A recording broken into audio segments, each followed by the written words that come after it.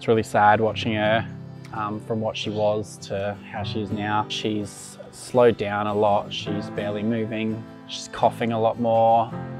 Like you can just tell that she's physically in pain. It's really heartbreaking because I know that it's been coming for a long time.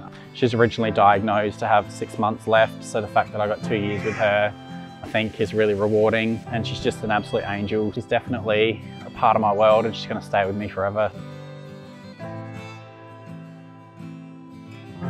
A lot of our foster carers are willing to take on animals for their last period. It's so overwhelming, the fact that there's people out there that are that generous and supportive of the RSPCA that we can do these kinds of things. I think the most important thing is just to make their life as positive and as happy as possible that last little bit, and I think everyone would want that for themselves and for their own pets. It's always important that we look at it in a broad spectrum rather than just, short term.